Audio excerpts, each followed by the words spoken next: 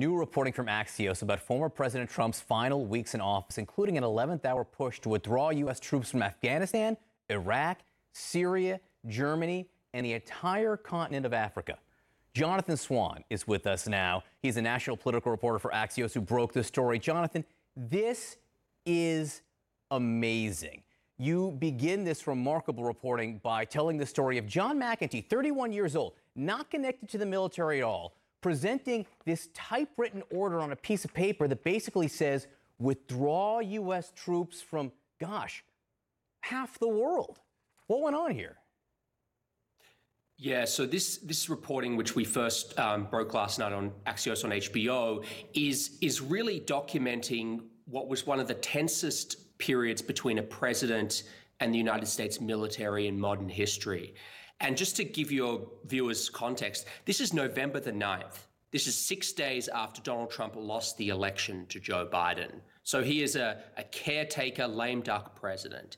And on November the 9th, a retired Army colonel, highly controversial retired Army colonel, Douglas Macgregor, gets a phone call from John McEntee, who's one of President Trump's most favored aides. You said it right, 31-year-old, former body man to the president, who the president had installed to run the powerful presidential personnel office.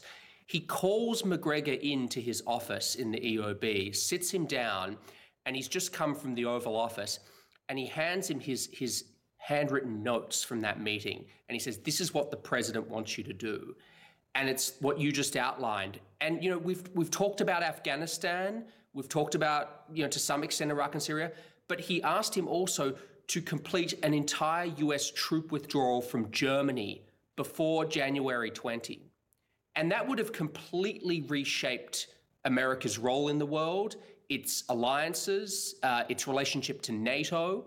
And it's not some fantastical notion. The president had already ordered a significant troop drawdown from Germany. So it was something he was already on the path of doing. So anyway, this is what was presented to Macgregor, which set in chain a process of pushback, which went right to the top of the U.S. military.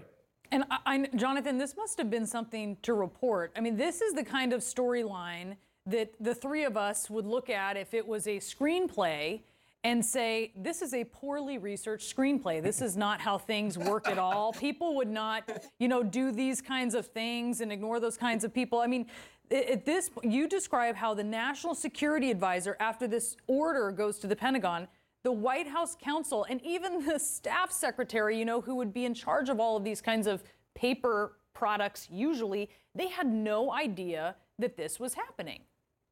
Right. So this piece of paper, even Douglas Macgregor, who has, gone on Fox many times and called for total U.S. withdrawal from Germany, not from Germany, from Afghanistan, Iraq, even he says to McEntee, I don't know that we could do all of this before January 20. So he basically talks to one of McEntee's subordinates in the presidential personnel office, who's never written an order to withdraw from war before. Remember, this is a functionary inside the presidential personnel office. Says, I don't know how to do this. And Macgregor says, go to a file drawer, pull out a presidential memorandum. It'll have the orders and the right things. Anyway, types up this order. And so on November the 11th in the afternoon, Christopher Miller, who is on his third day in the job as the acting Secretary of Defense, he receives by courier this printed formal order signed by the President of the United States calling for a total withdrawal from Afghanistan by January 15, total withdrawal from Somalia by December 31. And he says, what in God's name is this?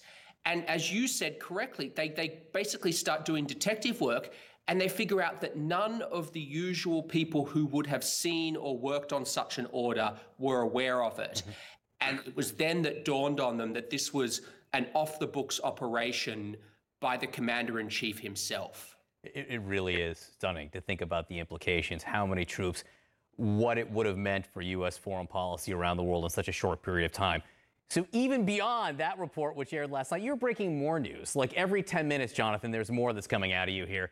We just saw Axios cross something. You talked to the former president, and you talked about the former Defense Secretary Mark Esper and their relationship. And in the discussion you had, basically the former president talked about the tension, and he thought Esper was overly woke at times. What do you mean by that? So the president, basically what I did was I approached him for comment for this story, and he agreed to talk on the telephone. And one thing he said was that when it came to Mark Esper, the former defense secretary, one of the reasons he fired him was because he was, quote unquote, he wrote a, quote unquote, very woke letter to the military. It took me a while to realize what this was. Turns out it was a memo that Esper put out basically talking about improving diversity, a commitment to diversity in the military. So that gives you an indication of how President Trump thought about the Pentagon. He had this, the thing about Trump, which was kind of bizarre, is for someone who came into office with a completely unnuanced view of US military power, who thought that all of these foreign engagements basically were worthless, wanted to pull them out. He surrounds himself with generals who were committed to these engagements, who had histories in US Central Command. And he mistakenly thought that these figures like James Mattis, the former defense secretary, General Milley, the chairman of the Joint Chiefs, who's still the chairman of Joint Chiefs, Trump sort of thought they were these unreconstructed 1940s generals who would agree with him that torture is great and, we should send troops onto the streets to quell protests and riots. And actually, these people couldn't have more fundamentally disagreed with his worldview. And that's where you got this really intense pushback from the top levels of the military to the President of the United States. Jonathan Swan, well done. Really interesting, important reporting. Thank you for joining us this morning. Thanks so much for having me.